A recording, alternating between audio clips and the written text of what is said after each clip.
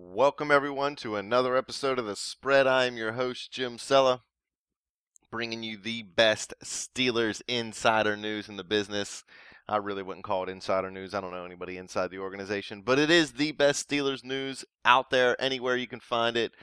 Follow us on Twitter, bet_the_spread. Follow me on Twitter, at BetJimTheWin. Check out that Facebook page at facebook.com/betthespread. As always, keep coming back to YouTube. Share this with all your friends. We should have 10 million subscribers by the end of the year. Bank on it. Anyway, last time we talked, the Steelers had signed middle linebacker John Bostic. Talked a little bit about how it would help the team, but not necessarily make them a great team. Bostic, obviously, no Ryan Shazier, but there's not too many people that are of the caliber of Ryan Shazier. But the Steelers could not cut Mike Mitchell and lose Shazier and come in with rookies in both positions and expect to be able to compete for a Super Bowl. I'm not saying it's completely impossible, it's just highly unlikely. So they went out, filled the hole with Bostic in the middle. He'll help, especially against the run. And then they go out and sign safety Morgan Burnett, who recently played for the Green Bay Packers. Now, a little bit about Burnett. He was drafted in 2010. Green Bay took him. Didn't play a whole lot in his first year. Played 4 games, 12 tackles, nothing too exquisite. In 2011, his second season, he played 16 games, started 16 games, had 3 interceptions, 78 tackles. 2014, this guy had 105 tackles. The last 3 years, though, he's kind of struggled with injuries a little bit. 2015 only played 11 games. 2016 managed 15 games, but last year he only managed to play 12. Hasn't put up big numbers since 2014, so again, not somebody who's a huge signing. People are talking about this soft safety market, and the deal that he got, definitely a good deal for the Steelers. We'll go over that in a minute. Right now, I'm more concerned with how he fits in on the actual field. Burnett, he's been a guy who's been very versatile for the Packers. He played both safety positions. He played some slot corner.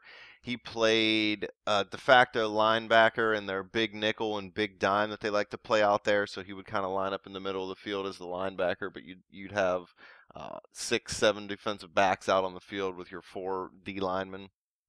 So he's definitely a guy who brings versatility to the Steelers defense, but again, he's not somebody who's a savior. I don't see this as a long-term answer, especially with the way the contract was structured. I like Burnett. I think he's a good sign. I think it's a good move to get Bostic and him both in there. Both should start at the beginning of the season, barring anything else surprising that happens between now and then. With other free agents, or maybe somebody who the Steelers draft comes out and blows him away in camp. But you're going to see Burnett start. Now, where is he going to start? That's my next question. I've heard a lot of people say that they're going to move Sean Davis out of the strong safety position and move Burnett in. I'm fine with that. Burnett's definitely more suited to the strong safety position in the Steelers defense. He's big, he's strong, he can come up to the line of scrimmage, he can help the linebackers stop the run. Somebody that definitely could work hard for the Steelers and do good things in our defense. But where does that leave Sean Davis? Mike Williamson, I believe is his name. I don't know, some guy that I heard on the Mark Madden show. He's on there regularly, but I can never remember the guy's name. He's an NFL writer for Sports Illustrated. He came out and said that he has heard that the Steelers are down on Davis. They're going to plug Burnett into the strong safety role and move Cam Sutton into the free safety role. And this doesn't make any sense to me. Sutton is a little bit smaller than Davis. Sutton's only 5'11", 188. Davis, I don't know, he's somewhere around 6'1", 200 pounds, I believe it was. 202 pounds I'm looking at right now here on NFL.com. So Davis is the bigger guy. I like Sean Davis. I don't understand why everybody's so down on the year that he had last year. He led the team in tackles with 92, and no, he wouldn't have led the team in tackles had Ryan Shazier finished the season, but he did not, and Davis did lead the team in tackles. He only had 3 interceptions and 1 forced fumble. So you want to see more big plays out of him. But they were putting him in a position where he was constantly just trying to stop the run. He wasn't in a position to make plays. That's my problem. So I think moving Davis to free safety is the better plan than moving Cam Sutton. Why do you want to take Cam Sutton, who was a rookie last year, hurt probably about half the year, so he didn't get an entire rookie year even under his belt. Now you want to switch him positions and make him the starter on a defense that is supposed to help take you to the Super Bowl? That just doesn't make any sense. You have a second-round pick in Sean Davis, who you've been grooming to be a starter on this team. Had a pretty good rookie year. Didn't start the whole year, but he did play in 16 games. Had 70 tackles and a pick. People just thought he was going to have such a huge year last year, and he didn't. He just had a solid year. And I think that's where the expectations went too high, and now people were too down on the guy, even though he played well. Did he have some breakdowns at times? Yeah, but so did the whole Steelers defensive backs. I think a lot of that was on the players and on the coaching staff. They've changed out the coaching staff. They've moved Carnell Lake out. They got Tom Bradley in. I don't see a reason to move all around and play this defensive position merry-go-round and bump Davis to the third safety. That just makes no sense to me. You didn't draft the guy in the second round. You didn't put him out there early in his career to learn how to play, only to bench him for a guy you've barely even seen play last year. I think the much, much better play is you plug Burnett in at strong safety, you plug Davis in at free safety, you let the rookie, whoever you get in the first or second round, I still believe the Steelers are going to go linebacker, safety, or safety linebacker, whatever order they feel is best. You can let that guy push for playing time, push Burnett for playing time, so you can go out and draft a strong safety. I don't see a point in playing all that position merry-go-round. Let Cam Sutton settle in at cornerback, and a lot of people were down on Artie Burns for a subpar, I guess, second season I want to call it, but again, didn't even get a whole rookie season under his belt, not because of injuries. He just didn't start until about halfway through the year. So he's really only started a handful over 16 total games in his career. Let Cam Sutton push him for playing time. Let Sutton, Burns, Mike Hilton, and Joe Hayden be four really good corners. Let them do what they do best. Don't change positions. If anything, I'm changing Brian Allen's position. He was a late round pick. He's a converted wide receiver to corner, so he's already just moving over to the defensive side of the ball. You knew he was going to be a project player. You didn't expect him to be able to come in and start day one or even year two. He's 6'3", 215 pounds. Let that guy go become a safety and play alongside Davis, Burnett, and whoever they decide to draft, or maybe they feel Allen could be a long-term solution to that position. But I'm not moving Cam Sutton there. I don't understand this. I don't understand why people want to force Davis out and force Sutton in. It's like people were so high on this third round pick. Fans mostly. It's not, I have never seen a Steelers coach yet say that they want to move Sutton to safety. But fans, they just want to force this Sutton onto the field so bad. I don't get it. Steeler fans like to fall in love with a player in the draft after they read whatever NFL.com or ESPN.com put out on a little blurb or whatever their favorite Facebook post put out there and said, oh yeah, this guy's good. So then they rally behind him and they're like, oh, he's going to be great. He could be great. He could. I'm not saying he's not going to be. He's probably going to be a good player. I like what I've seen from him in Sutton. But I don't think he's some Pro Bowler that's going to come in and just take over Artie Burns' spot or just take over Sean Davis' spot.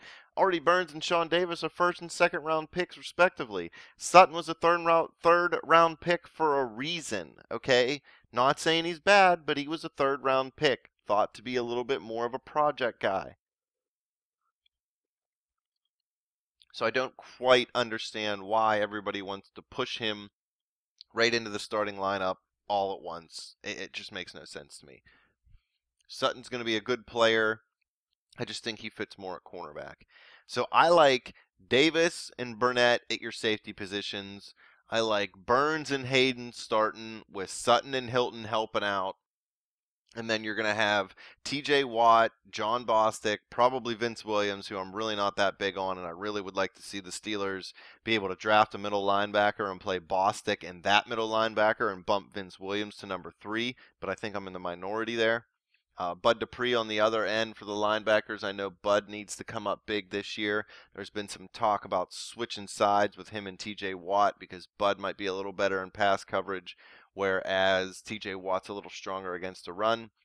And then, of course, you got Tuitt, Hargrave, and Hayward on your D line. I mean, that's the guys that you are going to go with. You're going to live or die with these guys. I mean, you're not going to get anybody else in here. The Steelers aren't going to go out and sign any more free agents. There's not even really any more impact free agents out there. Maybe Eric Reed, the safety, but nobody's even reaching out to him at all because the guy kneeled. So this is what you got, guys. I mean, you're going to have to make it work, and I don't really feel like moving Sutton around. I think let him settle in at corner. If anything, you start sliding Allen in now. I know he's just been converted to defense, so it seems like I'm saying the complete opposite for him is Sutton, where, I don't want to switch Sutton's position because he's young. Well, Allen already has just moved to defense. Sutton has been playing corner his whole life. So that's why I feel like it would be smarter to move Allen. Sutton, let him settle in. He's going to be an NFL corner. Allen, he's a project player. Nobody really knew where he fit in. They just kind of moved him to corner. Yeah, it'd be sweet to have a 6'3", 215-pound corner that can run with wide receivers and jump with them. I'm not saying I'm down on him as a corner. I'm just saying I would rather see him converted to safety rather than Cam Sutton.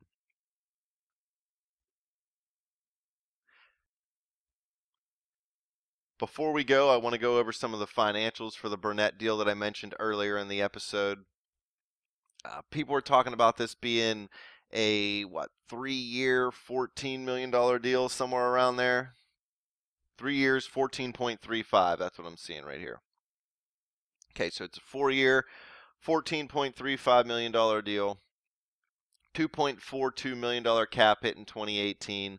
The cap hit never goes above 6.47 in the 3 years of the deal. His signing bonus was only $4.25 million. So in reality, he's pretty easy to cut after the first year. So say the Steelers like the safety that they draft. They think he can play better than Burnett and they want to get rid of him. They would have to eat $2.8 million in dead cap money that would get spread out for the last 2 years, but they would save $4 million in cap space in 2019. So yeah, it would cost them a little bit, but they would also be able to save a little bit if they feel like whoever they bring in to play behind Burnett can push him or even beat him out, mid-season, whatever it may be. So, although it is a 3-year, $14.35 million deal, it's essentially a 1-year prove-it deal with the Steelers having the opportunity to have very little. It's an opportunity for the Steelers to have very little consequence if they decide to cut him after year 1. So they'd eat $2.8 million over 2 years. 1.4 probably spread over 2 years is how they would most likely do it, and then save $4 million next year. Although the Steelers have a little over $50 million in cap space next year with some of the contracts that are expiring, so I don't really, kind of see that being a big issue. The only other thing I want to mention, J.J. Wilcox, most likely out now with the salary that he makes. I don't know exactly what it is, but it's a little high for a backup. 3.8 million, I think it is, somewhere around there. 3.5 million, something like that. I just don't see it. You're going to be able to bring a rookie in, even if your rookie's your first round pick. His cap hit's not going to be anywhere near that in the first round that late. So probably can say bye to Wilcox unless he's going to take a pay cut. I know they like him on special teams, but we'll see. But that's all I have for you today. Burnett will plug a hole. Bostic will plug a hole. The Steelers' defense, it's better than it was the day they lost to the Jaguars. But I don't know if it's Super Bowl ready just yet. We'll have to see what they do in the draft. Keep looking ahead. You'll find my mock draft episodes coming up. We're not doing a million mock drafts this year. We're doing one NFL mock draft, and we'll probably mock out the Steelers' first 3 picks and then throw out some other picks there towards the end. We'll see how it goes. But that's all I got.